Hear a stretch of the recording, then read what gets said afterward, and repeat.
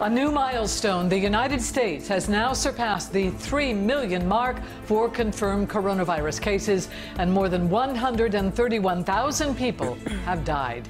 This according to Johns Hopkins University.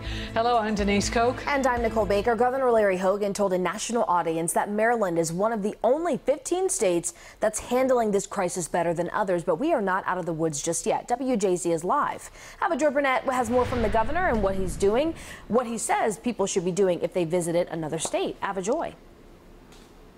Well, ladies, good afternoon. If you've gone on vacation in another state, done business in another state, visited family in another state, health officials want for you to get tested once you get back at sites like this one here at Mondawmin Mall. The governor is also saying Maryland has now tested 10% of its population.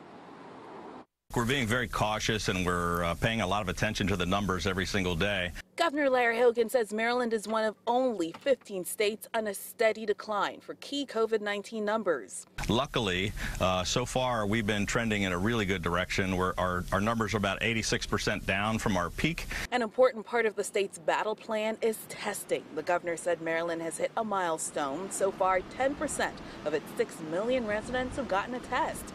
In hard-hit Prince George's County, they tweeted, "You don't need an appointment, you don't need a doctor's note, you don't need cash or credit, you don't need to be feeling or showing symptoms. They just want for people to get tested." And new today, if you've been out of the state, when you come back, health officials are urging you to get a test. We found people in this line at Mondawmin Mall. One woman just came back from Miami. Yeah, it's a big deal, and I like that you get your results quick.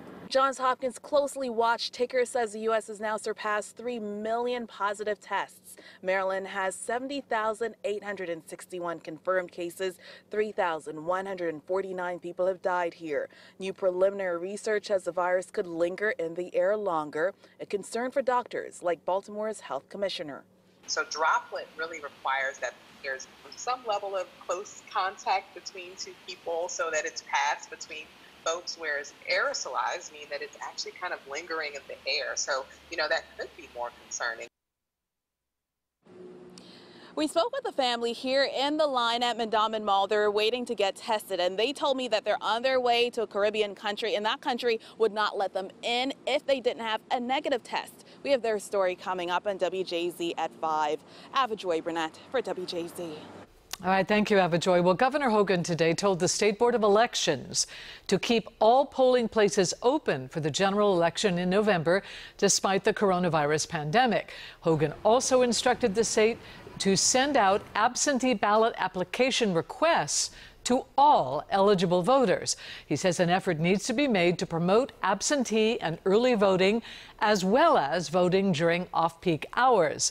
The April primary was delayed until June because of the pandemic. Some voters say their mail-in ballots didn't scan, and others say they never received one.